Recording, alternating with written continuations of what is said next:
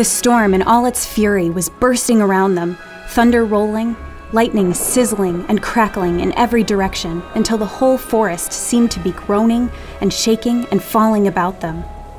The strangest thing was that though much afraid, felt a shuddering thrill go through her at every crash.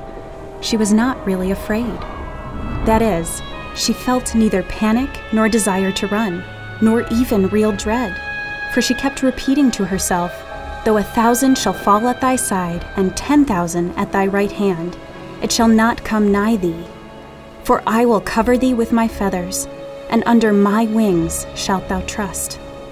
So throughout the whole storm she was filled with a strange and wonderful peace, such as she had never felt before, and walked between her two companions, saying to herself, "I shall not die, but live and declare the works of the Lord."